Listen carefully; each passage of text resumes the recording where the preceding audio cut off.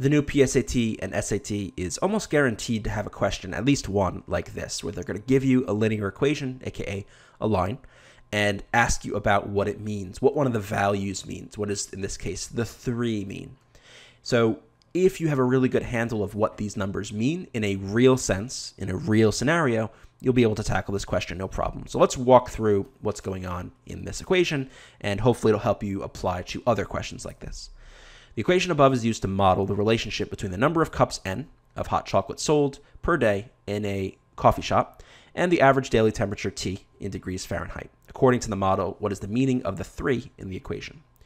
First thing I want to do is rearrange this to get this looking closer to a different form. So I'm just going to make this N equals negative 3T plus 456. And the reason why I wanted to do that is I want this to look like Y equals MX plus B. So think about for a second what each of these values represents in the Y equals MX plus B form, and then what it would represent in this real life scenario. We'll start with the B. The B is known as the Y-intercept. And graphically speaking, if I were to graph this function, it would be where the line hits the y-axis. So in this case, it would hit at the point 0, 456. Right? It hits at 456. In this case, notice the line is sloping downwards because it's a negative slope. We'll talk more about that in a second. And so the maximum value essentially is 456, and the value of whatever this y value represents decreases as we move along.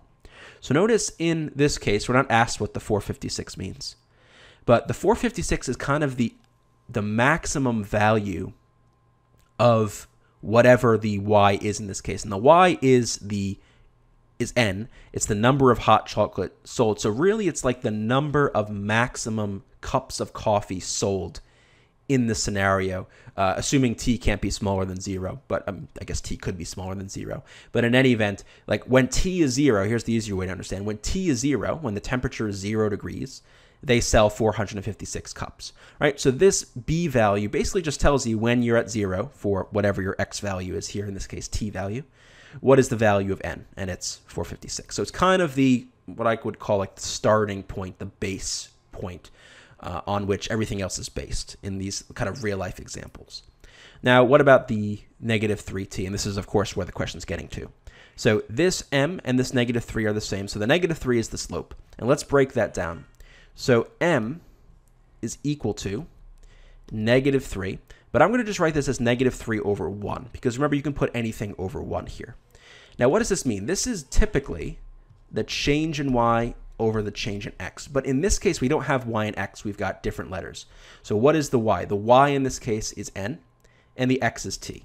So this is the same thing as the change in N over the change in T. So let's really break this down. What is this saying?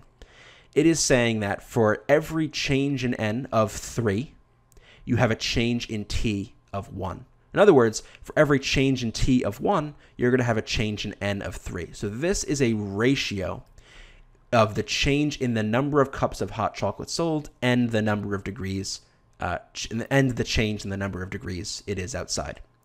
So what does the 3 represent here? Well, let's go to the choices and see which one might make sense. For every increase of 3 degrees Fahrenheit, 1 more cup of hot chocolate will be sold. That has it flipped because, again, for every change of 1 degree, right, delta T of 1, you have a decrease of 3 cups sold, right, negative 3. Right, so let's write that down. So for every increase in T of 1 in T, you have a decrease of 3 in N.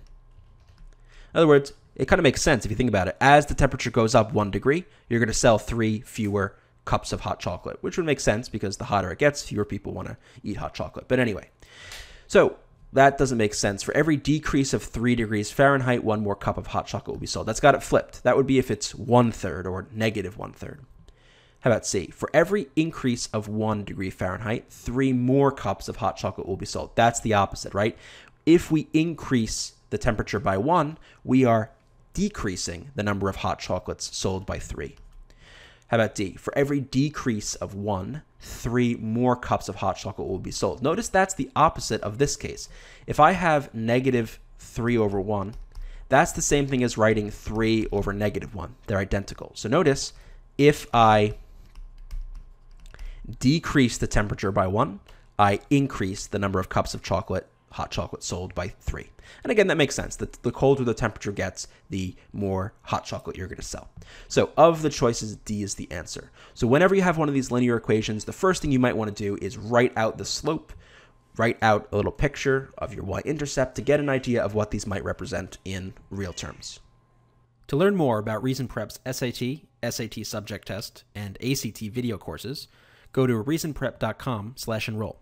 And you can find the link in the description below the video.